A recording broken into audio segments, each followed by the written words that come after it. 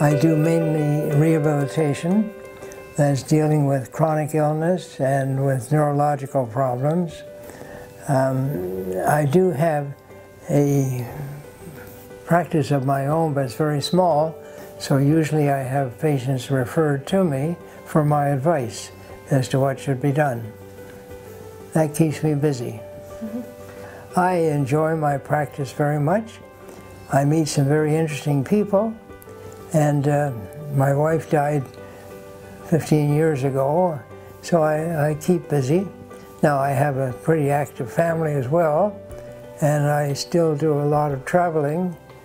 As a matter of fact, I'm amazed that I wake up every morning. That's what it amounts to, but the secret is parents and porridge.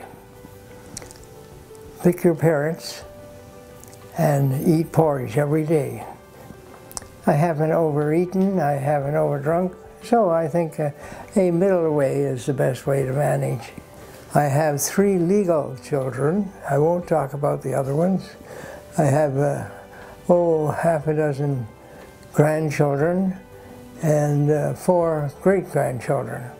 I have so many fondest memories that interferes with my life these days because I'm doing something and I suddenly think, that reminds me, and I sort of go off on that little train for a while. Well, home means all my memories. That's where all my memories are.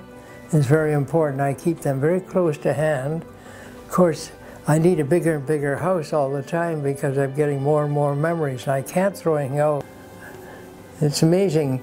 I've been in this area for a number of years. Even earlier, I sold papers up at the corner of Church and Bloor.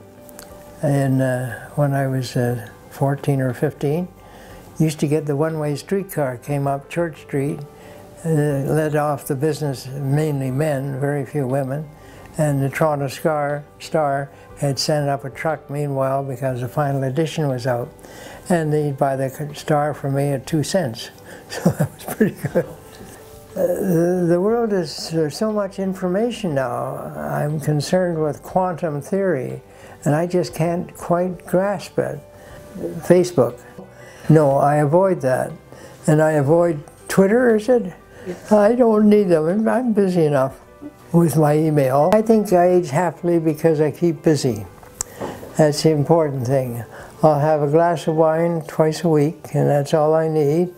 I quit smoking at midnight on my 40th birthday.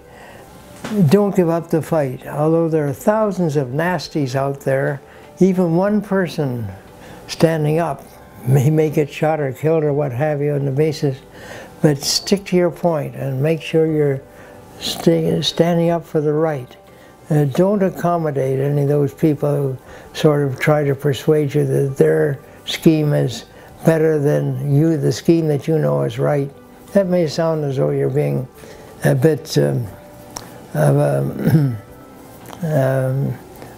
closed-mind person, but I just think that once you've decided on your path, you stick to it. We'll see what happens. I haven't followed my path yet, so.